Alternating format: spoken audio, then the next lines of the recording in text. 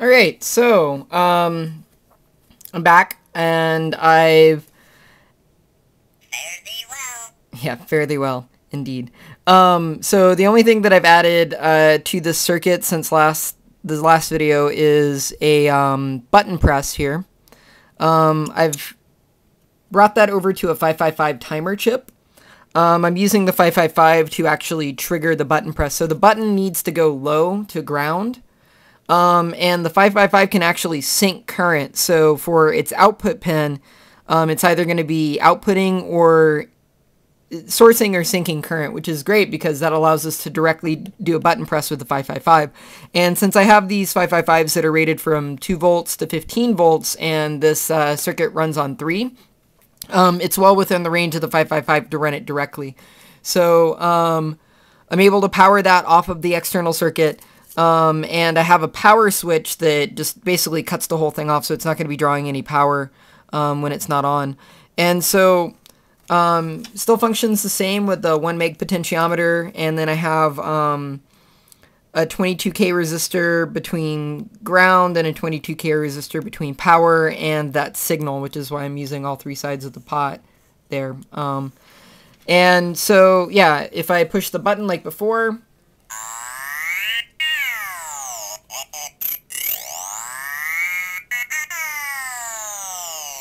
yeah, and so this LED is actually syncing to that button, so whenever that button goes low, the LED turns on as well. And I have that set up so that you can see the timing for the 555.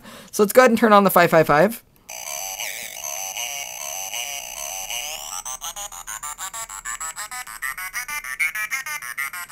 And I can change that timing.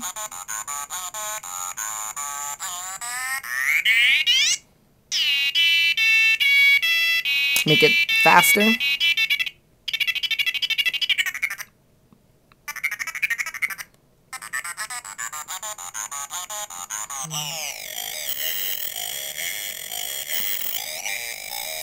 So, I also added in a photoresistor, which is amazing. Like, the sounds for the photoresistor are great.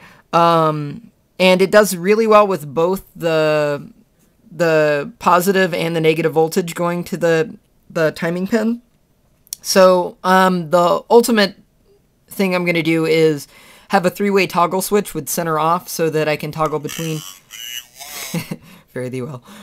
So I can toggle between the power or the ground running through this photoresistor, or leave it off if I want to. So to show that in effect, oops, knocked my button off, or switch off.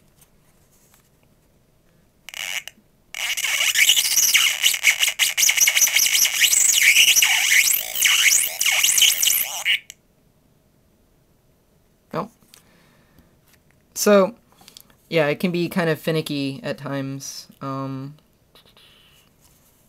let's see.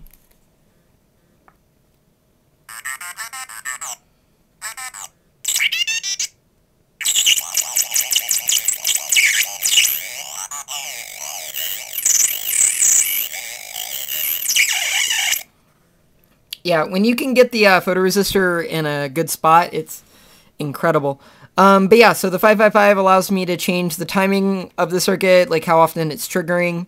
I'll do a separate post on that because it's worth mentioning. The 555 is a really good chip. It's been around for a long time. There's good documentation. I haven't seen anything documented about using it in circuit bending, so I'll put that online.